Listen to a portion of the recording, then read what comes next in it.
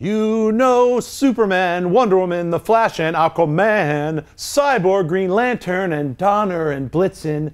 But do you recall the most famous Justice League member of all? Batman. As we try to forget #SadAffleck and wait with bated breath for an official announcement on the actual release date for Ben Affleck's standalone The Batman movie, Collider Crash Course is taking a stroll down memory lane and running through the history of the Caped Crusader on the big screen. I'm Batman.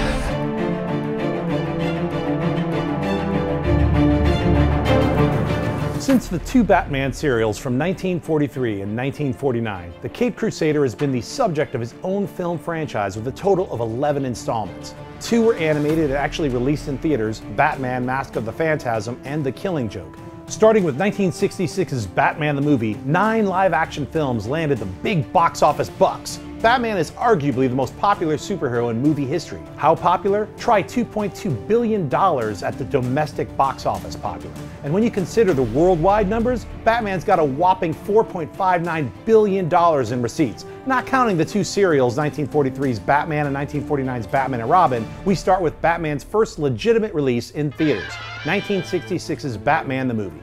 Based on the popular campy series, it represented the first full-length theatrical adaptation of the DC Comics character. Released by 20th Century Fox, the movie starred Adam West as Batman and Burt Ward as Robin. It was directed by Leslie H. Martinson, who also directed a couple of the Batman episodes, so the movie was just like the show. Campy. Real campy. Some days you just can't get rid of a bomb. As the TV show continued for a couple more years, no other Batman film was able to find its way into theaters, and by the late 1970s, the character's popularity was declining. You filthy criminals. So CBS Television tried to produce a Batman in outer space film. That's right, Batman in outer space! Because when in doubt, send them to space. Producers Michael Uslan and Benjamin Melniker purchased the film rights for Batman from DC Comics on October 3rd, 1979, with Uslan wanting to make the definitive dark and serious version of the Batman, the way the creators Bob Kane and Bill Finger always envisioned way back in Detective Comics number 27 back in 1939. Uslan wrote a script titled Return of the Batman to give the film industry a better idea of his vision for the film.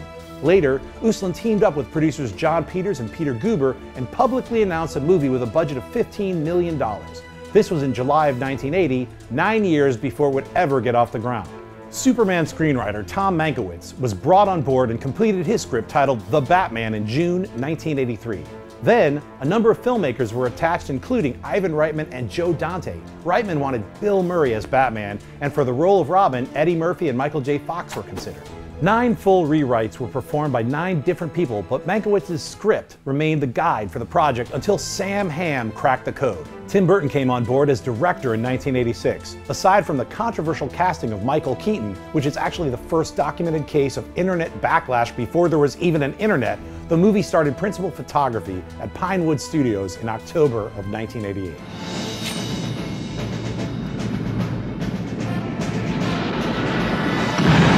Batman hit, and it hit big. It opened on June 23rd, 1989, and was a smash right out of the gate. It grossed $43.6 million during its first weekend and shattered the record for best opening of all time. Batmania had swept the nation. Burton's Batman was also the first film to earn $100 million in its first 10 days of release and held the record for highest grossing film based on a DC comic book until 2008's The Dark Knight. More on that later. The Batman movie launched the character into the stratosphere, giving rise to a number of sequels and spin-offs that firmly cemented Batman's legacy moving forward. Naturally, and because money, Warner Brothers wanted a sequel, and fast, but Burton didn't want to return because of his mixed emotions over making the first film. Turns out he didn't choose Prince for the soundtrack, was forced to include him in the movie. Speaking to Rolling Stone in a little-known interview, Burton said that the music completely lost him and tainted something that he didn't want to taint. Burton was eventually won over when Hudson Hawk writer Daniel Waters turned in his draft for the sequel. Let that sink in for a second. Hudson Hawk. We'll wait. It's not that bad. Hudson Hawk, just check it out, watch it, make up your own mind. Burton came on board the film, which featured villains the Penguin and Catwoman. Various A-list actresses lobbied really hard for the role of Catwoman, Remember Sean Young? I have a message for the director of Batman 2. How dare you not make time to see the Catwoman, not even so much as granting me a meeting. How very rude of you. Michelle Pfeiffer ultimately got the role, with Danny DeVito joining soon after as the Penguin. Filming kicked off in Burbank, California in June 1991, and on June 19, 1992, Batman Returns was released in theaters, budgeted at around $80 million. The film grossed $266.8 million worldwide, making the film a financial success. It received generally positive reviews, but some critics still had a problem with what they called a dark and depressing tone. After all, nobody wants to buy their kids a Happy Meal with a horrifying penguin or an S&M Catwoman toy. Hit the road. No matter how hard Burton tried, he still lived in the shadow of the campy 1966 classic. But money is money, and a sequel was scheduled. However, Warner Brothers ultimately decided the film should have made more money. So the studio opted to change the direction of the Batman film series to be more mainstream. Enter Joel Schumacher. The Lost Boys director replaced Tim Burton as director, but Burton stayed on to produce. Also, bye-bye Michael Keaton. It was said that Michael Keaton didn't like the new direction that the film series was headed in, which was pretty much confirmed recently when Michael Keaton did an interview with THR and told the outlet that the script sucked. He even went on to say he knew the project was in trouble when he heard Schumacher ask, "Why does everything have to be so dark?" In came Val Kilmer as Batman, with Chris O'Donnell joining as Robin, Jim Carrey as the Riddler, Tommy Lee Jones as Two-Face, and Nicole Kidman as Dr. Chase Meridian. Filming started in September 1994, and on June 16, 1995, Batman Forever debuted. It made $52.8 million during its opening weekend in the US, breaking Jurassic Park's record for highest opening weekend gross of all time.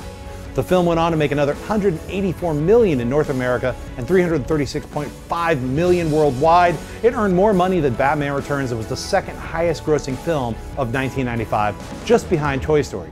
Critically, however, it didn't do too hot. The film received the lowest ratings thus far of any Batman movie, with a 41% rating on Rotten Tomatoes. But guess what? Money. That's right, money's back. Money! Batman Forever made enough to warrant production on the future worst Batman adaptation of all time. Never leave the cave without it. That's not hyperbole either. Warner Brothers started development on Batman and Robin, fast-tracking it for a June 1997 release. Val Kilmer was smart enough not to return, he had scheduling conflicts because he had to film The Saint, so he was replaced by George Clooney. Friend, partner, brother. Will you trust me now? Arnold Schwarzenegger was added as Mr. Freeze, with Uma Thurman coming on board as Poison Ivy. Alicia Silverstone also joined the ensemble as Batgirl, with Chris O'Donnell reprising his role as Robin. Batman and Robin was released on June 20th, 1997, and doubled down on the use of bat nipples and shots of Clooney's ass in the batsuit.